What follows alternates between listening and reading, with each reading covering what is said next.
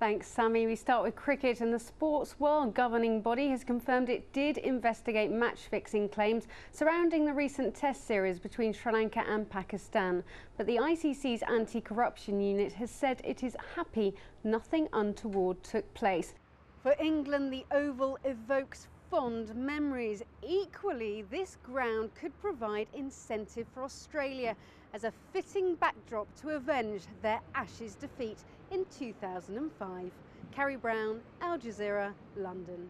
The party continues. President Lula has just been holding a press conference, so overcome with emotion he had to stop talking and wipe away the tears. This has been a popular victory. Interesting reaction from the White House that we're getting. One White House spokesman sour grapes somewhat. He said even Obama's presence couldn't make up for, and I quote, the politics in that room. Mr. Dennis, can McLaren clear their name today?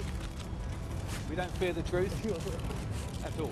Do you think Ferrari should be brought to account? Obviously there was a leak from Ferrari, they were involved. The only thing we're interested in is the truth. I know you've been with both teams, Carrie. Who have you been talking to? Well, a very interesting chat with Alessandro Del Piero, who said our team have only got here by luck. Our team need to pull ourselves together and really start rediscovering the form that saw us win the World Cup. The beauty of this sport is that I've been on an airboard for just half a day and I can almost keep up with the experts. That's why this sport is growing so quickly. Expect to see one on a slope near you soon. Carrie Brown, Al Jazeera, Davos in Switzerland.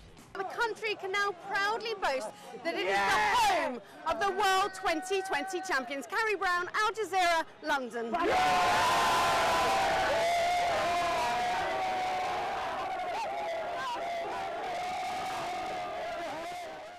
And the message emanating from that iconic red bus is that all are welcome aboard. Next stop, London 2012.